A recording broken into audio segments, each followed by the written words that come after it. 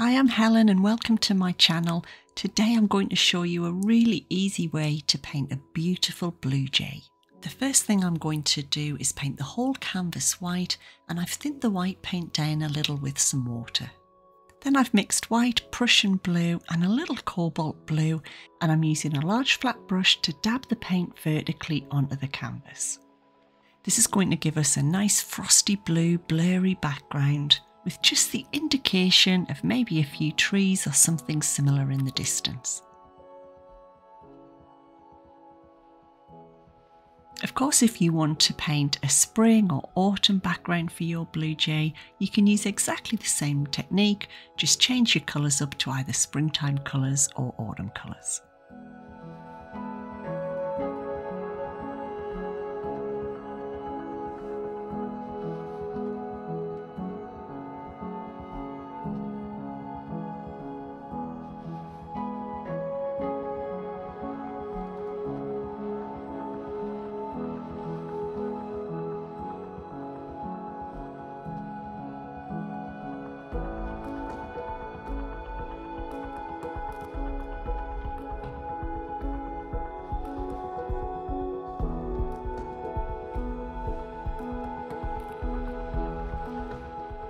Once that's dry, I'm going to mark in where the branch is going to be that our blue jay will be sitting on.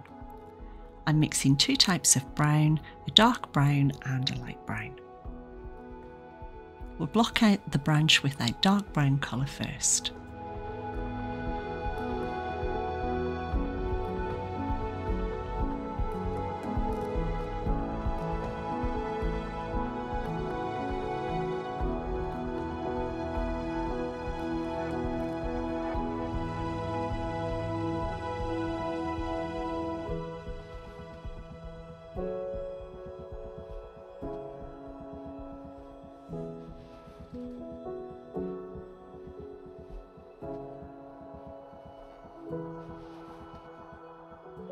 I'm using a pastel pencil and I'm going to sketch out my blue jay, but don't worry if you don't want to do this. You can either find a picture online that you want to trace, and I've also put a link in the description for a free traceable if you'd like to use one exactly like mine.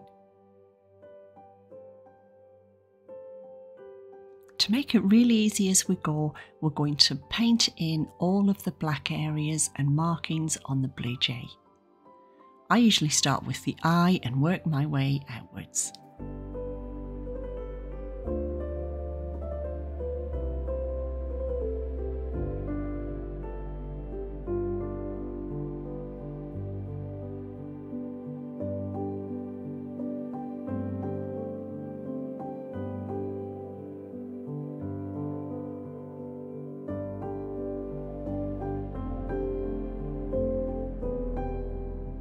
I've mixed a little phthalo blue and cobalt blue together, and that's going to give us that beautiful blue jay colour. Again, we're just blocking in the background at this point, so we'll paint in the head and the back of the bird.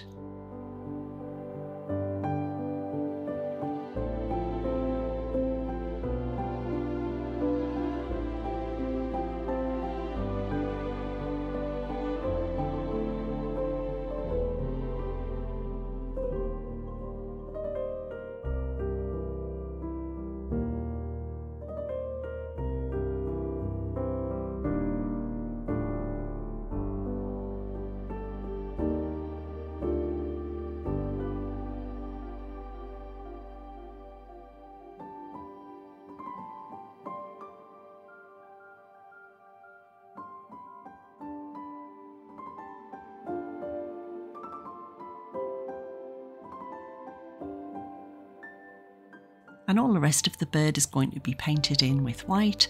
I'm still using a medium round brush for this, but do feel free to use a small round brush, especially on the head, if you need a little bit more accuracy.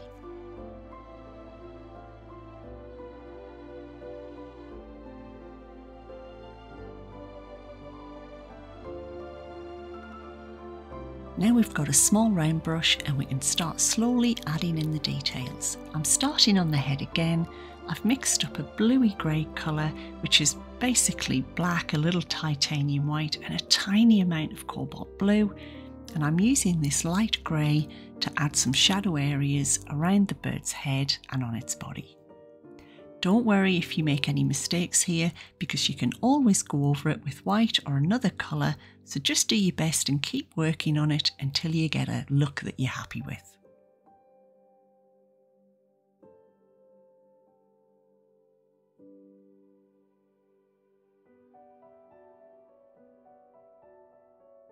For this section, I made the grey slightly more blue by adding more cobalt blue, and I also thinned it down quite a bit just to give it a nice wash on the top and a faint blue tinge.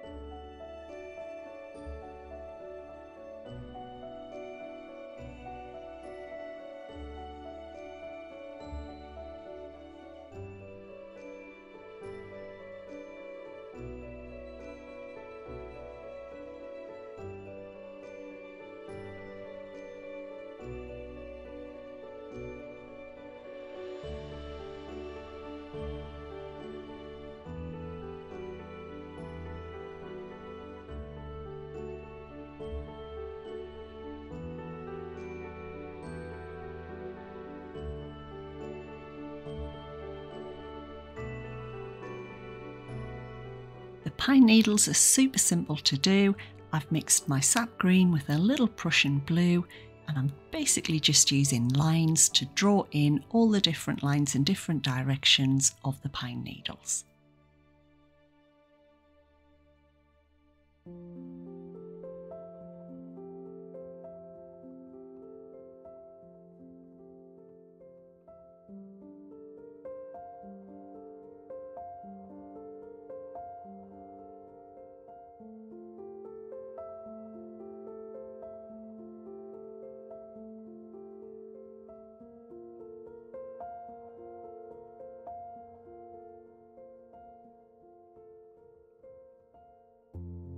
The next step is to add some shadow to the branch, so I'm just using black and a little raw umber for that, with slightly more black added this time. And then we can also add the highlights on the top, which is exactly the same colour as we used for the main branch to block it in with a lighter brown, and for that I've added more white.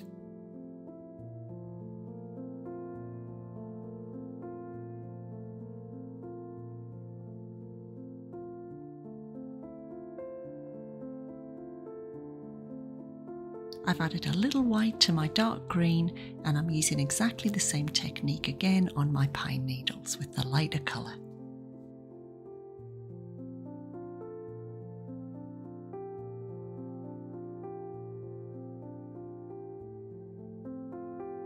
Next, just drop in those little piles of snow wherever you think that they might fall. Slowly build it up. It might need a couple of coats to get it nice and bright and white. Just keep going until you think it looks about right and you're happy with the result. And again, don't worry if you put it anywhere you shouldn't. Just let it dry, go over the top of it with your dark brown, or even hide it with a few pine needles.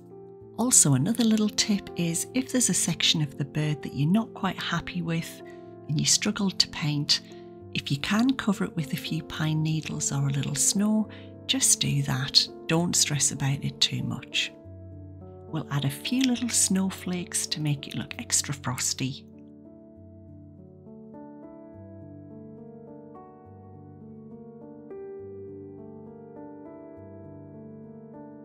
Thanks for painting with me today. I hope you've enjoyed the video.